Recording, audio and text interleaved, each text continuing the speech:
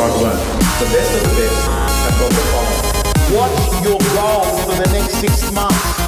Hey everyone, Tom Panos here with Charles Touma, one of the owners of Bell Surrey Hills. He's also a real estate gym member and one of my coaching clients. And he has just told me, it's a Friday, and he's just told me Monday, 115 calls, Tuesday, 115 calls, Wednesday, 115 calls, Thursday, 115 calls.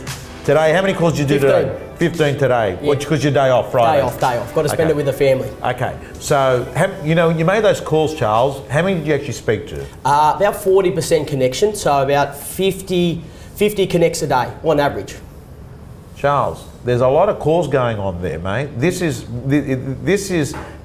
massive amounts of calls. We're going to talk about this because you said to me, Tom, the first 5 years you worked your butt off. Yeah. High number of calls. You said the next 5 years your calls dropped off and you were living off the work that you did in your first 5 years. Yeah, I got complacent and I think I relied on the work I did in the first 5. But you strictly believe, Charles, you strictly believe that there is a correlation between the amount of calls you make and how successful you'll be. Absolutely. Absolutely. Yeah, okay, so Charles, let's talk about it, because agents watching this video right now are saying, you know what, some people have been totally freaked out, just us starting this session saying, do you know that there are people that will go 6 weeks and not make the amount of calls that you did on Monday, right? That is a fact of life in real estate, right? So I want to talk about it. When do you make your calls?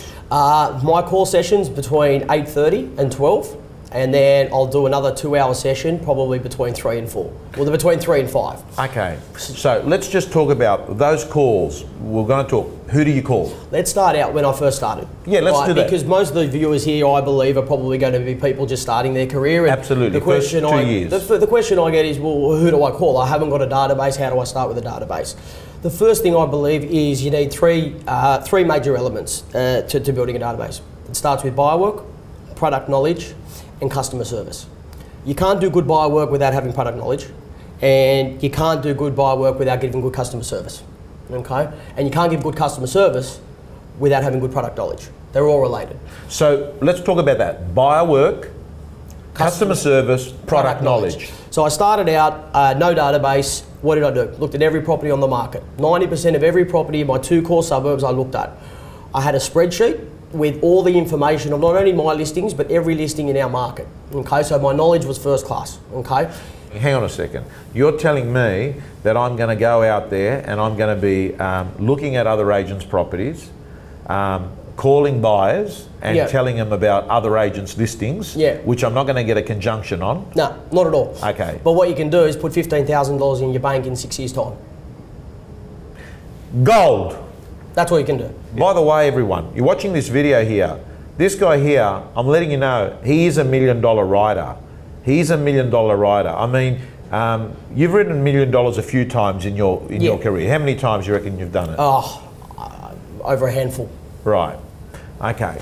I want to ask you, you talked about product knowledge. You nailed that. You've explained that. Yep. You basically have done a PhD on everything in the market and you know it inside out, so you know your stock, Excel sheet. You've inspected properties. I mean, I do auctions and I see you rocking up at auctions. Other agents' auctions. Other agents. And you've said to me, Tom, I go to auctions and I find that I can see what's happening, and that gives me a position of strength when I go to a listing presentation, because I can actually see who's a buyer in the market. Yeah, well, the underbidder could come through one of your opens next week and say, make you an offer of 1.35 and they will tell you that's all they've got. And I'll say, with all due respect, I saw you bid 1.4 last week, another agent's open. So power is knowledge. Knowledge is power. So the bottom line, that's product knowledge too, because you've got product knowledge of the buyer. You've got product knowledge of everything in the marketplace. Mate, can I ask you, any tips on having the energy and discipline to make those calls? That concludes the free version of the video. To get the full interview, plus all the tools and templates, join Real Estate Gym.